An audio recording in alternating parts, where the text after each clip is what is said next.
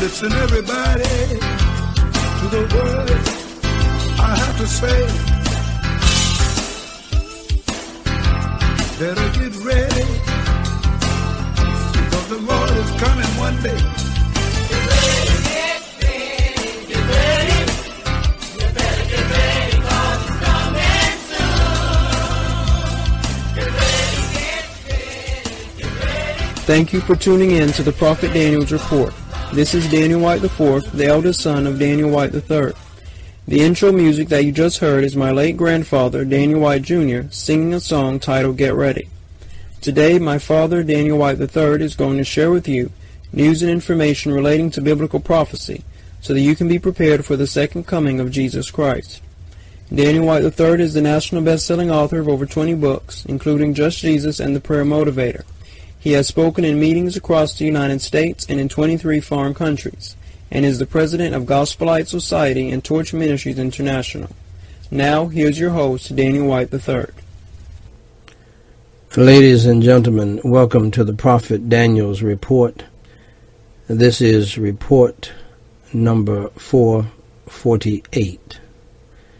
My name is Daniel White III, here to remind you that Jesus Christ is coming back one day soon, and that you need to be prepared. This broadcast, this podcast, is not about predictions, nor is it about setting dates as some foolishly have done. However, it is all about preparation. First, today, let's look at some signs of his coming in the news. The disciples asked Jesus Christ in Matthew 24:3, "What shall be the sign of thy coming and of the end of the world?"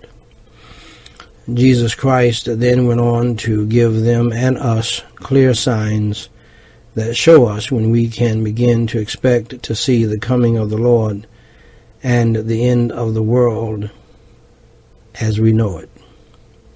Beloved, looking at world events through the lens of the Word of God, let's look at some headlines from today's news that point to the second coming of the Lord Jesus Christ. First, today, under the sign category of wars and rumors of wars, according to the Jerusalem Post, Israel announced on Tuesday that 5 soldiers were killed in an attempted infiltration into Israel via a cross-border tunnel from Gaza.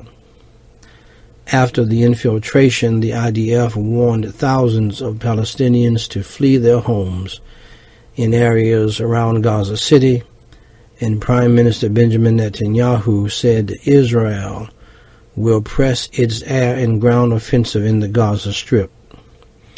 Despite an agreement for a temporary ceasefire, Hamas, which controls the Gaza Strip, continued to unleash deadly mortar and rocket fire, triggering air raid sirens across Israel.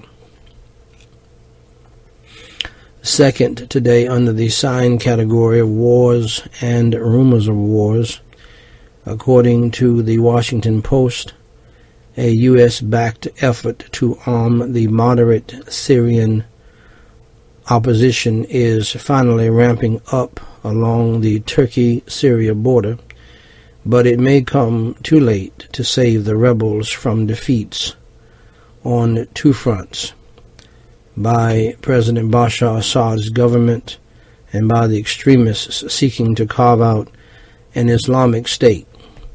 The United States and its allies have begun accelerating the supply of arms and ammunition to a small number of vetted rebel groups in northern Syria. Yet, even as the fresh support arrives, challenges are mounting for the embattled moderates as rebel commanders say the outlook for the revolt against Assad's rule is now bleaker than at any time in the past 3 years.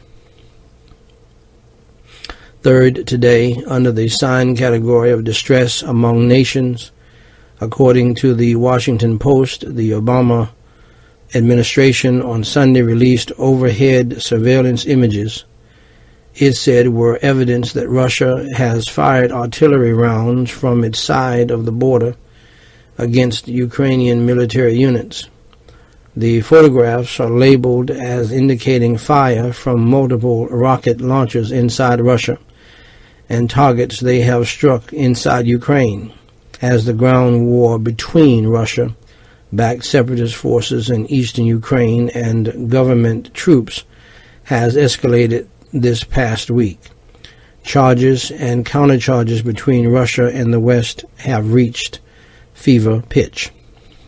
Fourth, today, under the sign category of increased persecution, according to Fox News, the U.S. State Department issued a dire report on Monday on the state of religious freedom around the world, with an alarming warning that the Christian presence in Syria and elsewhere in the Middle East is becoming a shadow of its former self.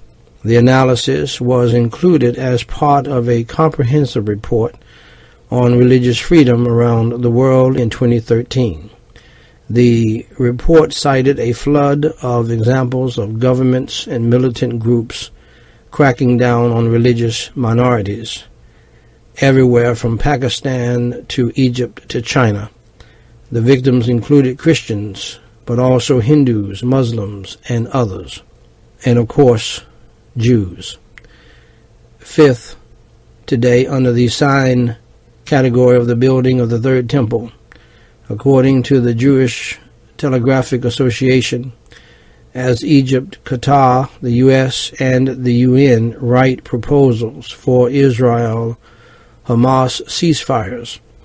One organization based in Jerusalem's Old City hopes to compose a peace plan of a different kind, a detailed architectural blueprint for the third Jewish temple on Jerusalem's Temple Mount. The Temple Institute, which has recreated 60 vessels to be used in a third temple and which sponsors educational programs about the temple worldwide, has created a $100,000 Indiegogo campaign to draft plans for a third temple. The organization issued a statement saying that building the temple would usher in a new era of universal harmony and peace, as prophesied in the Bible. The statement added, "It is not enough to wait and pray for the third temple. It is a biblical obligation to build it." Ladies and gentlemen, the Bible says in Matthew 25, verses 31 through 33, "When the Son of Man shall come in his glory, and all the holy angels with him, then shall he sit upon the throne of his glory, and before him shall be gathered all nations, and he shall separate them one from another, as a shepherd divideth his sheep from the goats. And he shall set the sheep on his right hand, but the goats on the left."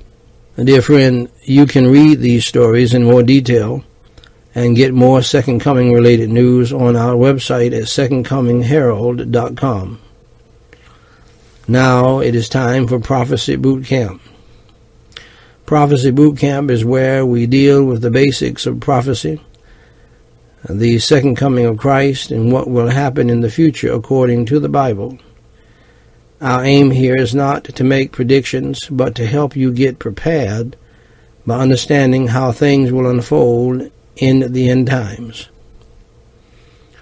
Our topic for today is titled After the Tribulation, Part 1. After the Tribulation, Part 1, from Dr. Tim LaHaye's fine book, Understanding Bible Prophecy for Yourself. When Christ returns at the end of the tribulation and finishes his glorious appearing, there will be only two kinds of people left on the earth. The Jews, number one, and number two, those who are good to the Jews, whom Jesus called my brethren in Matthew 25:40. This latter group will be among those who refuse to follow the Antichrist by worshiping him and taking his mark. Instead, they will risk their lives by endeavoring to protect the Jews who are targeted for persecution by the Antichrist. All those who accept the mark of the beast during the tribulation period will be killed at Christ's coming. Those who accepted the mark of the Heavenly Father will be martyred during the 7-year tribulation period. They are the tribulation saints described in Revelation 7. The purpose of the judgment of the nations is to determine who enters Christ's kingdom in their natural bodies. In all likelihood, it will not be a huge population. It will consist of only 2 kinds of natural-bodied people: converted Israel and those Gentile believers who during the tribulation defied the Antichrist and reached out to help the Jews and others in time of need. During this time, God will fulfill the many Old Testament prophecies given to the nation of Israel. He will create a new heart in them to obey his will and commit themselves to a lifetime of serving him. With Satan bound so he cannot tempt the world, the kingdom age with its Edenic or utopian existence will be unlike any period the world has ever known. Beloved, if the Lord tarries his coming and we live, we will continue looking at this topic in our next broadcast/podcast. In closing, let's consider what God wants you and I to do in light of his second coming. Jesus Christ said in Luke 19:13 to occupy till I come. In light of that, we are continuing our Bible study series on the books of 1st and 2nd Thessalonians, which Paul wrote to believers who had concerns about the second coming of Jesus Christ and what they should do as they waited. This section is titled Changed Lives, Part 11 from the book Waiting on the Second Coming by Ray C. Stedman. A striking feature about the Thessalonian letters is that each chapter in both letters ends with a reference to the coming of the Lord. We look back to his first coming, but among these early believers, the great hope lay in his coming again. They believed what the angels had said to the disciples on the Mount of Olives. This same Jesus, which is taken up from you into heaven, shall so come in like manner as ye have seen him go into heaven. It was the ever-present hope of the early church, and that hope became the dominant theme of the Thessalonian letters. Their answer to the threat of personal death was a firm belief in Jesus' resurrection. Jesus had said, "Because I live, ye shall live also." Now they were to wait for God's Son from heaven. Dear friends, if the Lord tarries his coming and we live, we will continue looking at this topic in our next broadcast/podcast. Let's pray. Holy Father, God, we pray in the name of the Lord Jesus Christ. We thank you for coming the first time. We thank you for coming the second time. We know that you're going to do it. We just don't know when. But help us to live like you can come and you will come today. Forgive us of our sins, our failures, and our faults. Crucify our flesh and fill us with the fullness and the power of your Holy Spirit to love right, live right, think right, and do right every day until you come. In Jesus Christ's name we pray, and for his sake, amen.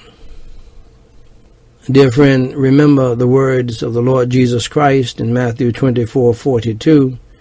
Watch therefore, for ye know not what hour your Lord doeth come.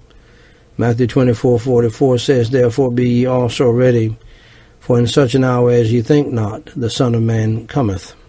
If you are not ready for the second coming of the Lord Jesus Christ, may I encourage you to get ready today by receiving him as your Lord and Savior. John 3:16 says, "For God so loved the world that he gave his only begotten Son, that whosoever believeth in him should not perish, but have everlasting life." Just believe in your heart that Jesus Christ died for your sins, was buried, and rose from the dead by the power of God for you, so that you can live eternally with him. Pray and ask him to come into your heart today to save your soul, and he will do it. Romans 10:13 says, "For whosoever shall call upon the name of the Lord shall be saved." Keep looking up, for your redemption draweth nigh. Let us join in the prayer of John the Revelator when he prayed, "Even so come, Lord Jesus." God bless you.